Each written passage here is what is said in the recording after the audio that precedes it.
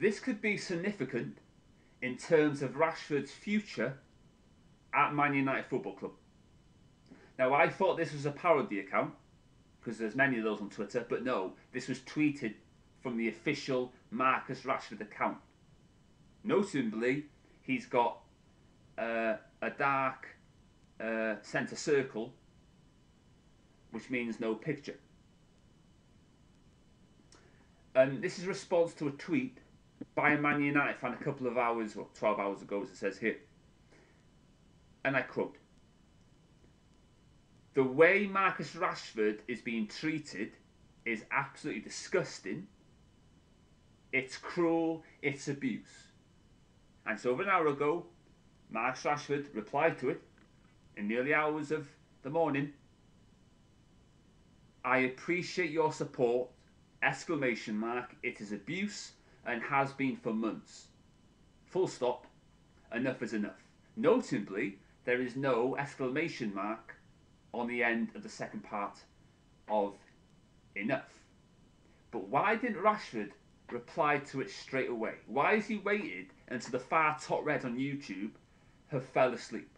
Maybe so he doesn't get any scrutiny, because he knows that they're not going to say anything until, you know, the cock crows, you know. And I know that Marcus Rashford has had criticism. He was misquoted. He was defamatory against. And you have every single right in a democracy, whatever that is anymore, to nip it in the bud and say, that's not right, you've misquoted me, you've made me you made people think that I said this when I haven't said it. And he called out one of the far top red channels, plastic stand, a little cough there. And for balance, the top red paddock as well. Balance. And I've criticised Rashford for a long time, and I've said categorically I would not have let him sign that new contract. Because just because you score 30 goals in a season, that doesn't mean you're a great player. It doesn't mean anything. Kevin Phillips scored 30 goals in the 99-2000 season, and he didn't win anything, but he got the golden boot instead. And Michael Ricketts scored 15 goals before February. Marcus Rashford scored 17 goals in the league, right? And that's the same total, I believe, that Martial got in his first season in all competitions that he played in, right? And I want to give Marcus Rashford a new contract. He didn't deserve it. He was not worthy of it. You don't go from being Fernando Torres, post his injury, to Kylian Mbappe in a space of a year, unless there's enhancement going on, so to speak. Now, I called out Rashford for poking his nose in the Seb Everard case, which he had no right to. And also in the month that there was a woman, I used to term Lucy on the woman part, in the House of Lords, who's from the Green Party, says it all, loonies. And I think her name is Jenny Jones, and she stood up in the House of Lords, which we're paying for, by the way. They get about, what, 500 quid, something like that. But it's in the hundreds anyway. And she said there should be a curfew for men, even though it was a police officer who abused his powers who killed Seb Everard. That had nothing to do with Marcus Rashford. And I was the only Man United fan, right? Because I don't, say anything untruth, who called him out on it.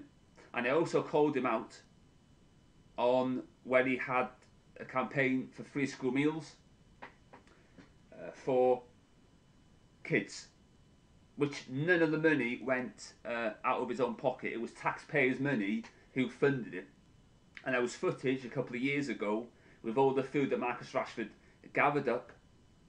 It was then wasted and was never eaten. All that food going to waste. And why is Marcus Rashford, why did he, past tense, make it a solo one-man mission to get kids free school meals? countering in that some of the kids have wealthy parents so they can pay physical meals themselves. So you taxpayers, you're paying for the privilege of having all that food to all those kids who could afford it, and all the food that was left over that was wasted and sent down the spout. And I said about Marcus Rashford a couple of years ago, what does he want to be? Does he want to be a pioneering politician, or does he want to continue being a footballer? And I will call out this guy every single opportunity until he listens to reason. He's had a bad season. He can't get away from that. He's got to stop sulking and get on with the job. And I would have sold Rashford.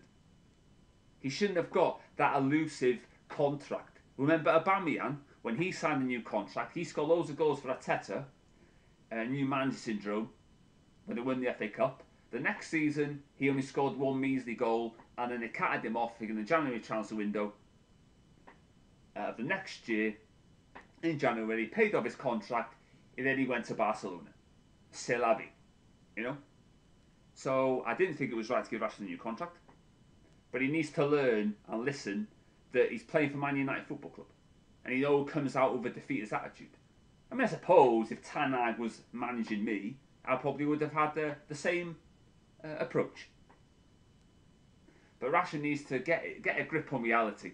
Somebody's got to give him the shake that he needs to tell him, you need to perform on the pitch. If you don't perform on the pitch, then that's it. You're finished, you're finito. Right? So it'll be interesting to see what's next. Will Ten Hag reprimand Rashford for this tweet, and the reply to it? Would he be treated the same as Jadon Sancho? And what will the future hold for Rashford now on in? Will this be the catalyst for him to leave Man United Football Club? And based on what he tweeted and the situation surrounding him and all the lies and the deceit and the criticism, I think this could be the beginning and the end of Marcus Rashford as a footballer with Man United Football Club.